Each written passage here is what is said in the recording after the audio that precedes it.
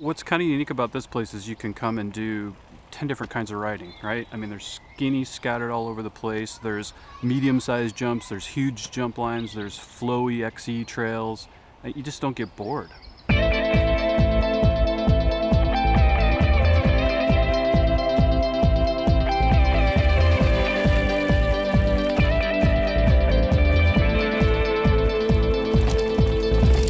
Fortunate to have an organization like Evergreen in our community continuing to maintain the park that they helped to create and allowed us to build.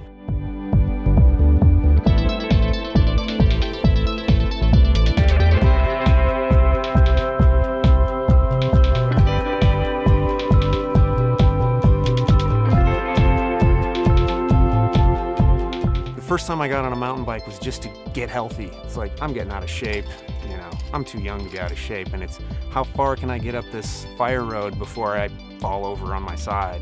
That was the initial draw into it, getting healthy, building skills, overcoming challenges. It's mixed in with my whole life, my job, trail building. All these trails are built by mountain bikers, for mountain bikers. It's about expanding that mountain biking community, bringing people into a healthy outdoor sport.